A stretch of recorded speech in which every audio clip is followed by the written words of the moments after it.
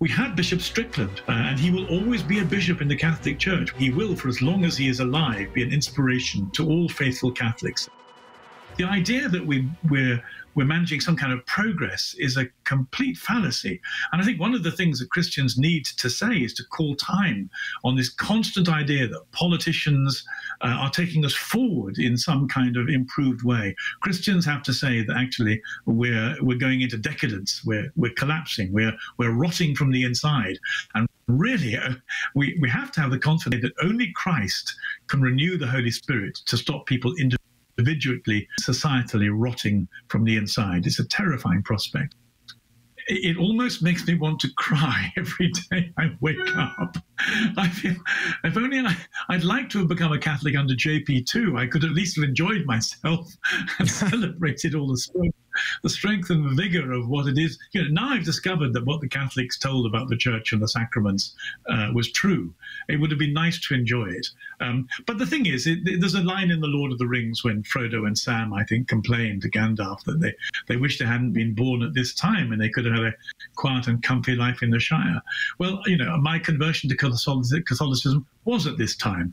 And one of the things I can bring is an insight into the dreadful mistake of secularizing Protestantism that the Anglican experiment has engaged in. I mean, it's just disastrous in so many ways. And what's astonishing to me is that the people the heterodox leaders within the Catholic Church are pressing to go on a journey that's already been taken. It's already destroyed one whole church.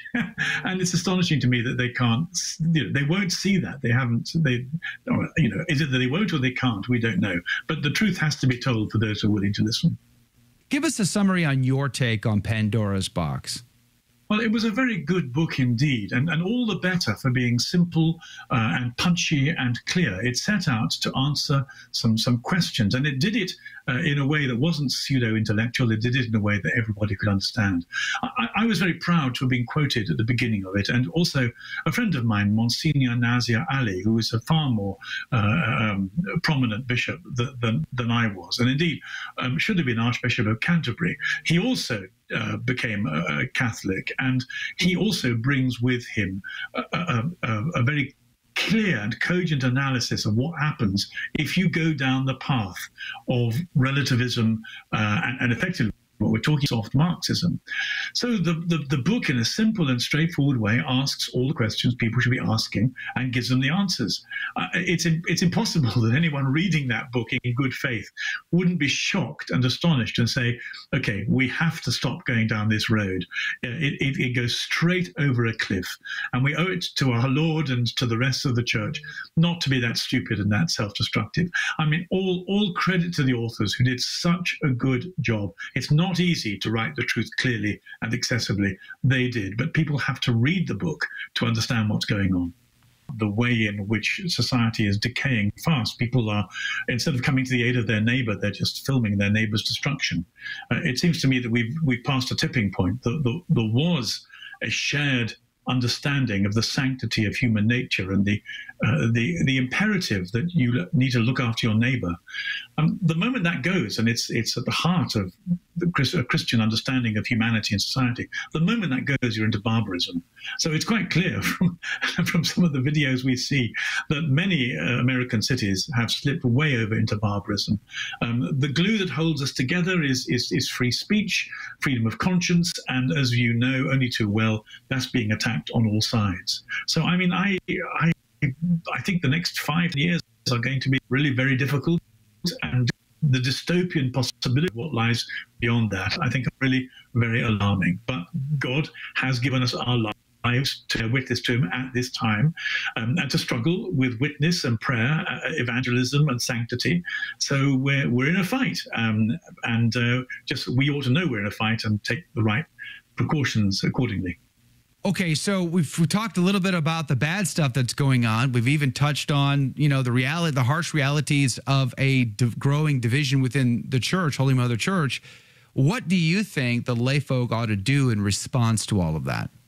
Well, I think they need to talk to their neighbors about Jesus. The good side of all this is, as society unglues itself, is more pagan and more violent and more disordered. People's longing for God, longing for heaven, longing for salvation, longing for holiness deepens and accentuates. And I think there comes a point where what we as laity can do, can say to our neighbors, it doesn't have to be like this, and to share the vision of the Christian way of being. So in a sense, the worse society gets, the more our message and our experience of God is needed by our neighbors. But we have to have sufficient courage and clarity to be able to tell them about it. And for some time now, we've been demoralized on all sides by people trying to shut us up, and we have to overcome that demoralization. Bishop Strickland's getting the forced retirement treatment, and Rupnik, he's being rehabilitated at the Vatican. This is the most bizarre times ever, it seems to me. Well, I think it's part of the decadence of the church. I mean, the idea that Rupnik can be rehabilitated by his pals, his cronies, after the most explicit sexual abuse of our sisters in Christ is mind-boggling. And it just goes to show, I think, the level of corruption that there is in Rome. I don't say that with any satisfaction. I say it with shame and alarm. But we had Bishop Strickland, and one of the things we can do is to celebrate him and pray for him. And he will always be a bishop in the Catholic Church, whether they remove him to a non-diocese or not. He will, for as long as he is alive, be an inspiration to all faithful Catholics. So there are more Bishop Stricklands out there. God will raise them up, and we have them. And we just have to be grateful for him and recognize the difference between decadence and holiness, and celebrate holiness. Fulton Sheen reminded us that there would come a point when it was up to the laity to help priests be priests, bishops be bishops. The moment has come. We have to encourage our bishops to be more afraid of God and shame than they are of hostile culture, and to find the courage to look after the sheep. But the laity have to do that. We've got to provide enough support, enough articulation. We've got to demand in the nicest possible way that they exercise and fulfill the responsibilities of their post. I think if we can provide them with that expectation, they may just find the courage to fulfill it. Did you like that video? It's okay. You can admit it. It's perfectly fine.